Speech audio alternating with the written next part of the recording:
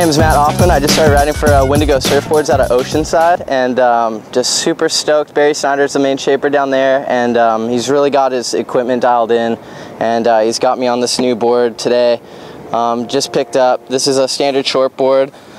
This is going to be the Geronimo model, and absolutely floored to be a part of their team. You know what I like about these boards? Minimal rocker, not a whole lot of concave, really basic.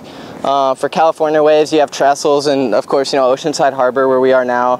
And this board really seems to go fast. I've been riding Merrick's and a bunch of other, you know, top of the line boards and equipment, and you know, I find myself really loving these boards. So go on to their website, windigosurfboards.com, to check out more about Barry and Windigo Surfboards.